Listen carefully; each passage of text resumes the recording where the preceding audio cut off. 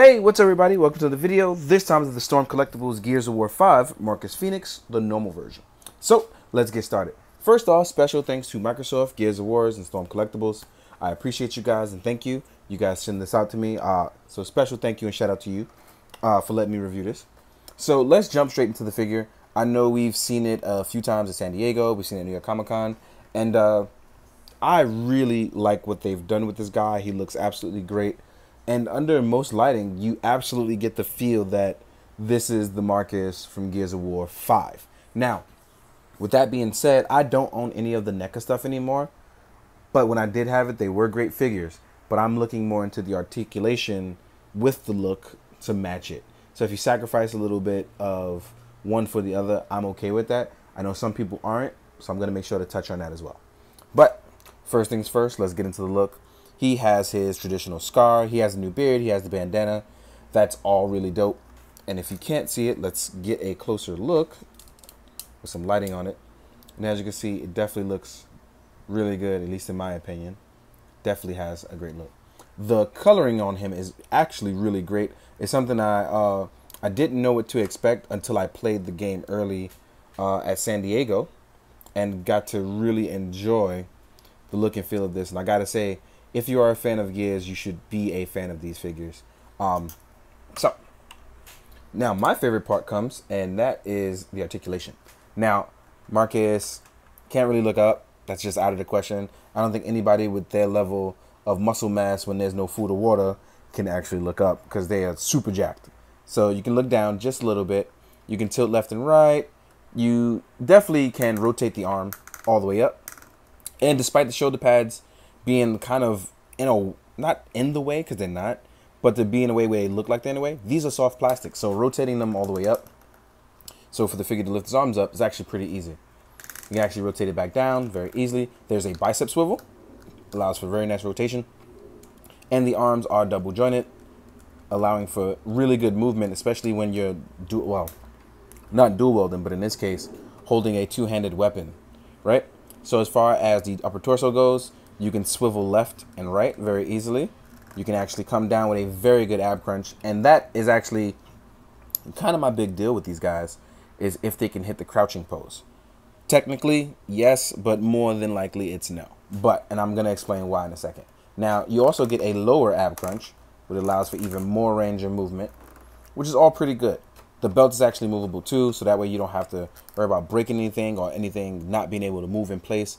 There's a lot of moving parts here which allow you to get more movement. The leg can come all the way up. And it has a double joint, which allows it to come down. The ankle is actually done really, really well, so it rotates back. So if you want to lean back on stuff, that's actually going to be really good. There's a toe pivot as well, and there is boot swivel. Or should I say a boot cut, right? And the ankle actually rotates in a pivot that actually moves in a very good range of motion. Now, first things first is leaning poses. So leaning around corners is actually not difficult at all for these figures. So let's, I don't have a wall in particular here, but let's imagine a wall is here.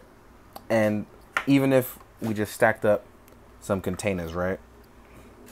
As you can see, the leaning on him is actually really simple. The only thing you might have a real big, I guess, a gripe about is the toe pivot. If you push it down too far, you'll obviously end up with that and you'll go too far. But balancing wise, it's actually done a real great job of just looking over. So peeking is absolutely very easy with this figure, which I love, especially in the Gears of War franchise. Now, as far as the crouching goes, right? Technically, we can get there. So as I crouch him down, so as you can see here, you can technically crouch down. Now, if you widen the leg movement, rotate it out, you can get a little further down. So as you can see here, you can still get down for cover. These are big figures, but stacked up against barrels or a large wall, you can still get down for cover, but you can get the really low cover, which is probably the only bummer for these figures, movement-wise. But overall, from what I'm seeing and what I'm getting so far from these figures, this is an absolute A+ movement for these guys. I love the way they look. I love the way they scale.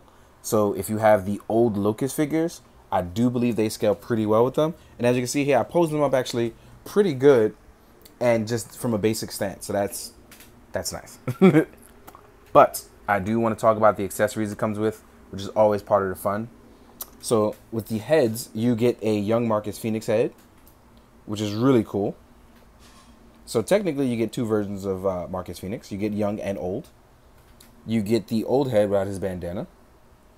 And as you can see here, one face kind of looks a little too small, but I don't think that's the case at all. I think this is what happens when you actually grow a beard and get old. You get an old, mushy face. I'm pretty sure if you've seen anybody go old, that's what's going to happen. Don't debate it. I know old people, right? Anyway, you also get Dom's combat knife, which is one of the accessories. It's a nice combat knife. It is a soft plastic, so if it bends, you can just heat it up and prevent it from warping by warping it back in its proper place. You get the Gnasher, which is like the shotgun for these guys. Really great. Also, some parts are a little soft, so again, if it warps, do believe some hot water or a heat gun will fix your remedy for that. You get Marcus's custom Lancer. It's a very nice piece. You have the, I forgot the name of this, and I've been looking up this stuff. Forgot the name of it right now, but this is actually the custom piece for him with the chainsaw piece, and they actually add the little bits of blood here for when you basically chainsaw down your enemies, right?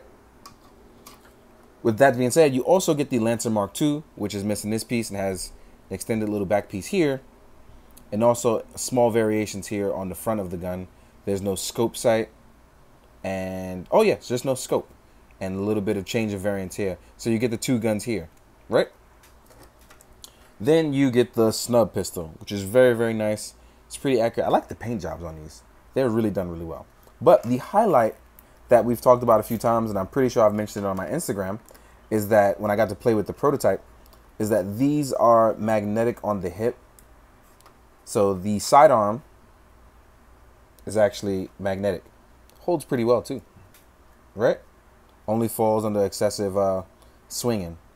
Now, if we got it on the back, I'm hoping for future releases, we get magnets on the backside, right? Because we actually don't have it for the rest. I do wish we would have gotten it. That would have been really dope. But these are pretty heavy, so that's a little worrisome. But for the sidearm, it is a nice start to the line. And I know Storm tends to listen to their consumers.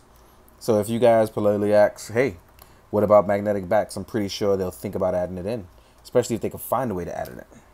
Now, as far as hands go, what he comes with is two hands for holding weapons and pointing. So you can actually point or use these for holding anything. So you can actually, and we all know, I think military style or any type of weapons training is, it's the finger out when not having it active, prepared to shoot, but the finger's always out. So you get two hands for this.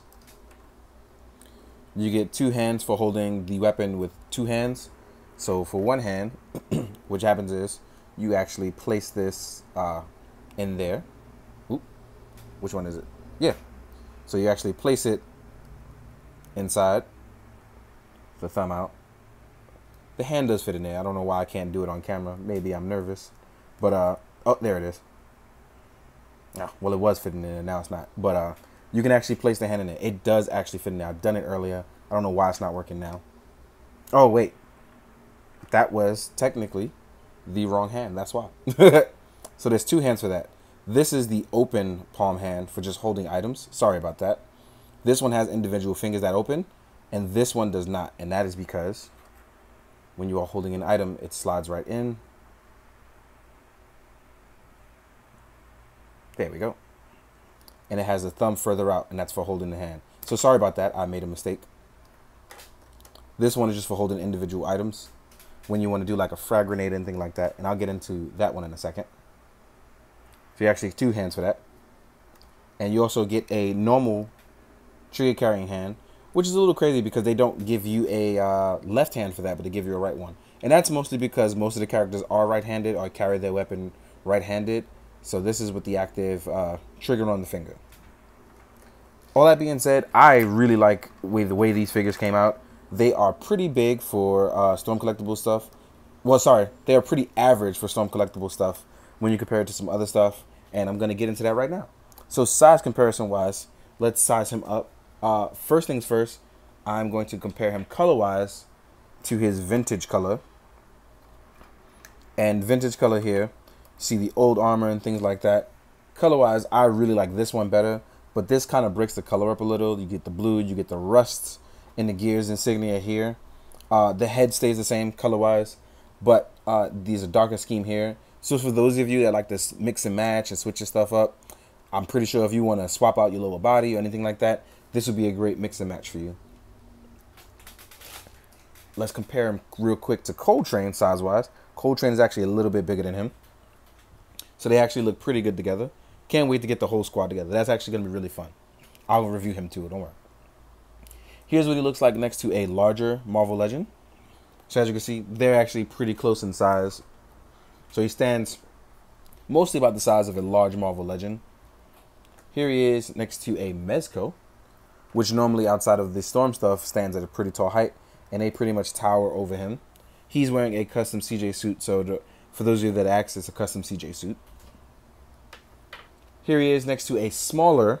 The Mortal Kombat line is technically smaller than most other lines that they have going on. So, which, if you use your imagination, you'll see, you know, you can imagine what Goro would be like, or Shao Kahn, as they are much bigger. And then, because I have Guile out, who is a little bit taller than the average one, you'll see that they stand about the same height as well. Guile's flat top makes him a little taller, but different story for a different day. Here he is next to the DC Essentials Brainiac. Oop, I don't know why it's falling. Here he is next to a Hasbro Lightning Collection Green Ranger and a Marvel Legends Iron Man 80th anniversary.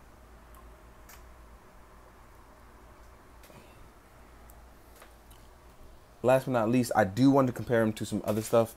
Let me just get it right out as I do this. Here he is next to an SH Figuarts Kamen Rider, who is completely and utterly tiny compared to him.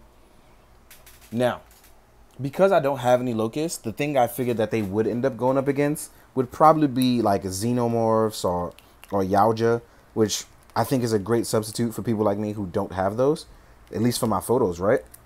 So, oh, and Mythic Legions, which I don't have in front of me, but I think I'll include in photos so you guys can see. So here he is next to a Xenomorph, and I think that size-wise, this will work out actually pretty well as he towers over him. It'll look really good. And then let's move him over. Then compare him to a Predator, and I would preferably prefer like a Bad Blood because the color scheme would work with that of a Locust. And I think these guys fit in pretty well as stand-ins until we get some Locust stuff like the Warden or anything like that.